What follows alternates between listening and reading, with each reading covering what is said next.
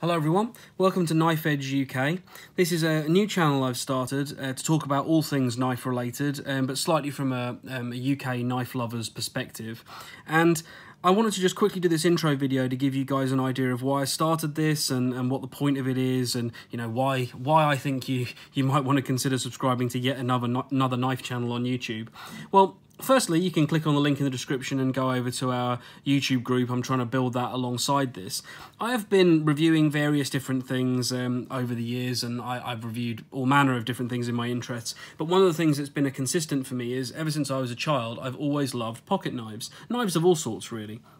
And while there's loads and loads of great things online and loads of great forums and great groups on Facebook and all the rest of it, and some fantastic reviewers that have really inspired me to have a go at doing my own knife channel, I really thought that it might be worth having a channel that was just slightly more from the European, legal to carry sort of bent.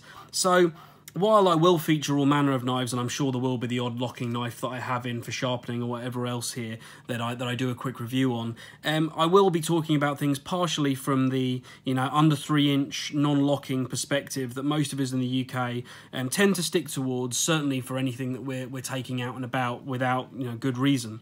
So the other thing on this channel is that I do quite a lot of sharpening work. In fact, on the table in front of me here is just a smattering from my own collection, but several of these are wearing my own edges. I do lots of mirror edges, and I do convex grinds and micro bevels, and I do sharpening notches in Spydercos and all that kind of gumph. And I will do the odd little thing talking about that.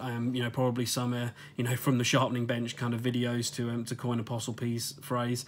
I just wanted to thank Nick Shabazz, Dr. Frunky, Apostle P, and there's so many knife reviewers. I know that I'm missing others out that I've spoken to here and there over the last few years, and they have inspired me to have a bash at this channel and to try and do something more than just hanging around the groups and chatting to people with my own collection and with the knives that come through my hands while I'm sharpening. So thank you very much, guys. I hope you enjoy what we do here, and we'll get on with getting the first review up, which will be this guy here, which is the Hindra XM Slippy. So please hit the subscription if you think you might like what we're doing. It's really really helpful, yeah, I hope we'll catch you frequently. Take care, guys. Bye bye.